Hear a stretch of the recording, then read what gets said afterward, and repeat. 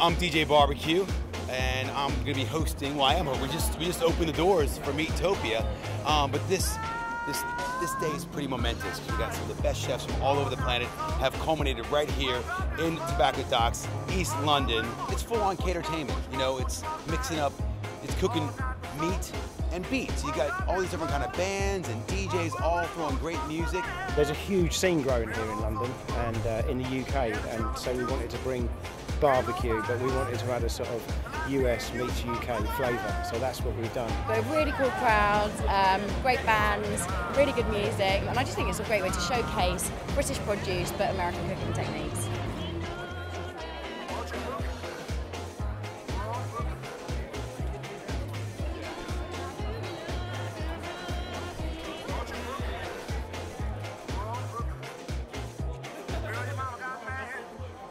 It's not so huge that it's actually impersonal. It's a personal effect. You can actually speak to the people that produce it. You can speak to the people that work on each and every one of their own products. And you put it into one place, and by putting it into one place, it enables you to speak to the right people. By getting that done, it's a really, really great recipe.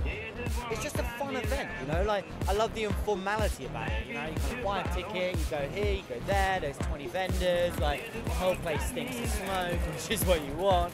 There's just meat dripping off the grills, enhancing it all. It's the place to be if you eat meat. Meat, and smoke. Bourbon, beer and barbecue, and lots of smiling. Meat.